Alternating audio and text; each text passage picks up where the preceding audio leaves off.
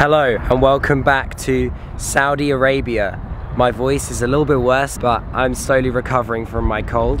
And behind me is the holy city of Mecca, and you can see the clock tower, the third tallest building in the world, which used to be the second before the Shanghai Tower. Just in the distance there. It's absolutely incredible to see it with my own eyes. And today we're going to be hiking up to an excellent viewpoint on the Wadi in the valley, about 3 hours drive outside of Jeddah.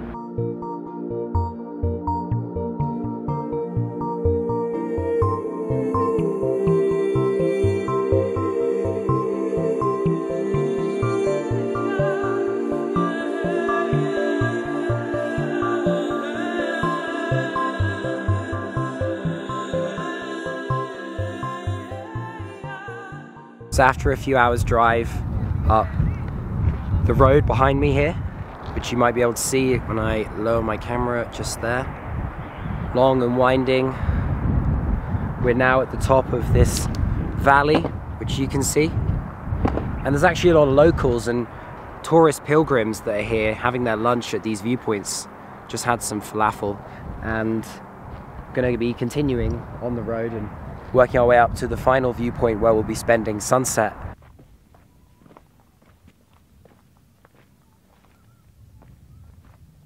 So we've now arrived at the place where we're going to start our hike. Just parked. Two guys behind me who are joining me on this trip. And super quiet around here. First time I've sort of seen the rural outdoors of Saudi Arabia. You can see just up there is where we'll get the viewpoint.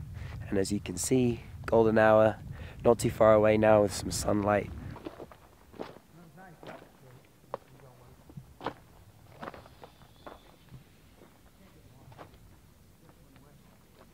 It's beautiful, green and lush, fertile land here.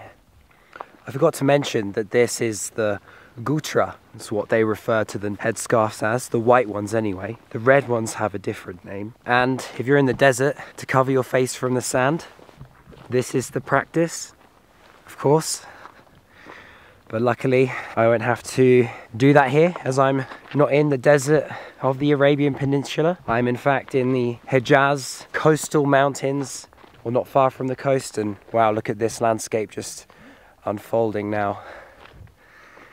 Beautiful.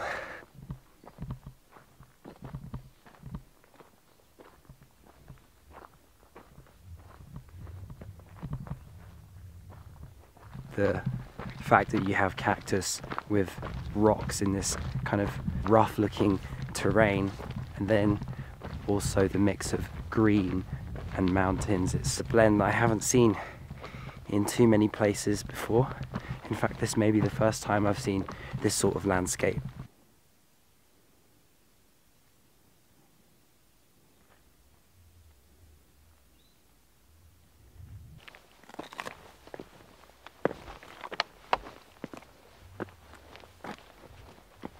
Nearly at the top after walking along this rocky pathway for the last 20 minutes or so, and the viewpoint just on the other side where I'll be able to see the Mecca Tower, hopefully in the distance, and the surrounding valleys and views.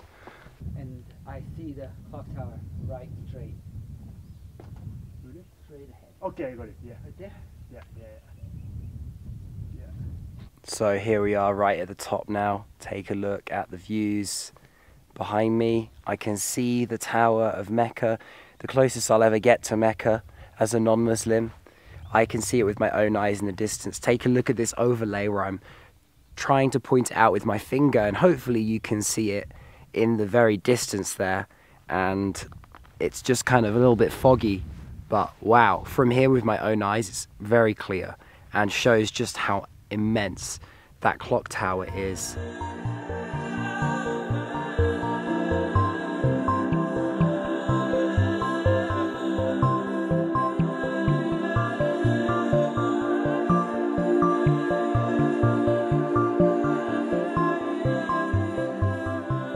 heading up just a little bit further to another viewpoint, just as I follow along the side of the rocky cliff face here. You can see the depths of the valley below. Don't want to get too close to the edge. The rock has this red tinge to it, which becomes even brighter on the sunlight.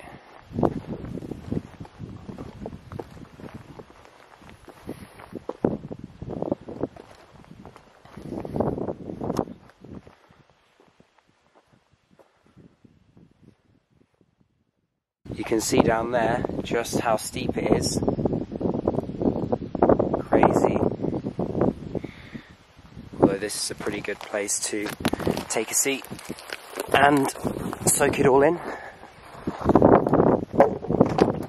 Look at that. Jagged rock formations with that dark colour.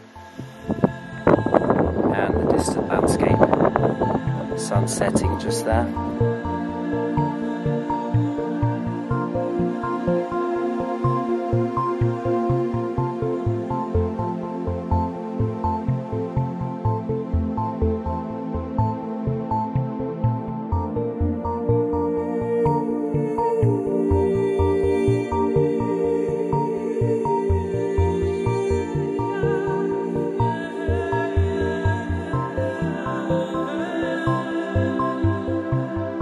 Sun is just disappearing.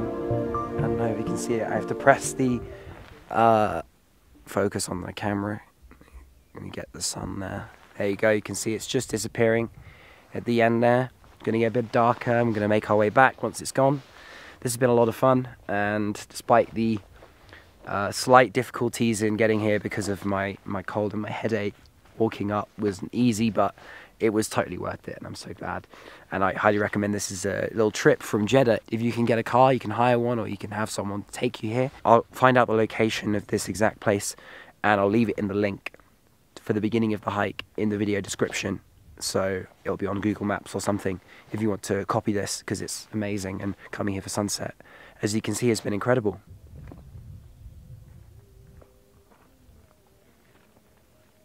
I'm now here in the town of Taif, which is a little bit of a drive from where we were earlier. Assalamu alaikum. They love it. Loving the camera. British, UK, Brittany. لازم نفر مشاركين عنده. لا متابعينهم 350,000. ما شاء الله تبارك الله. ما شاء الله ما شاء الله. ما شاء الله. ما شاء الله. يلا I miss you. I miss you. Nice to meet you. Brittany. اوه غص غص. Whoa. واو واو. Wow. واو واو. Goodbye. Goodbye. Look at the crowd that has emerged. Hello. Hello my friend. They said I'm only the second foreigner they've ever seen here in Taif, which is crazy. Literally bring my camera out, and within minutes I'm surrounded by kids. Call to prayer just then. Hi. Hi. I love you. America. What are you selling? You're selling socks. Socks. You're selling them. Nice. 10 riyal. 10 riyal a sock pair. That's about £2 for anybody who needs to know the exchange rate for a pair of socks here. My voice is really going, by the way, so sorry about that.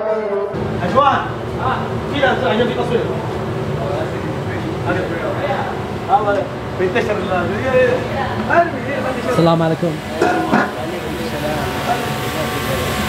Oh yeah, cooking the meat with onion.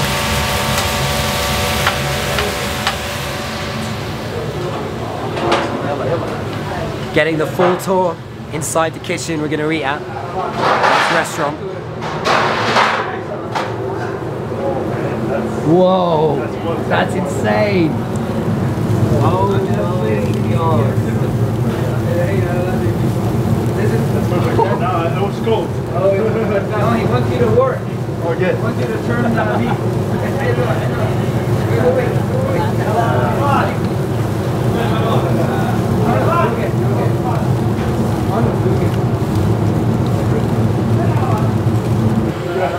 showing us the rice. I can smell the saffron. Oh, yes. Very good, very good. Shukran.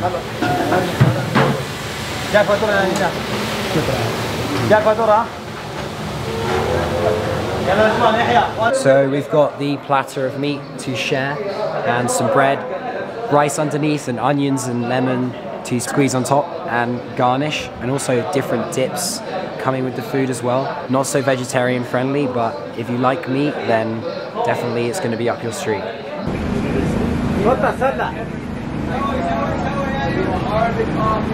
Having left Taif and finished our dinner, we're now making our way back to Jeddah, and we just stopped on the roadside because there's a lot going on here, and we've got some Arabic coffee just there at this stall owned by this guy here. He's super friendly. And just on this side here, where you'll be interested to see, look at all these fruit stalls. It goes on for really such a long way. Vegetables as well and some flowers. Take a look.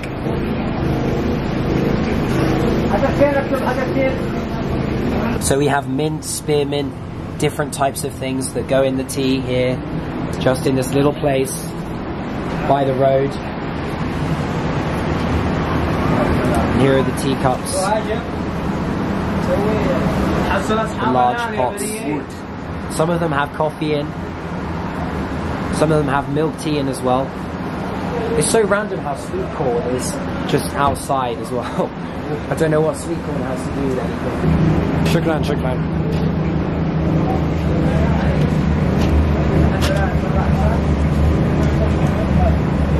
My departing gift for buying a coffee from here. Just You got your gift. Oh, and they've got me some more flowers as well. This is Saudi Arabian hospitality for you.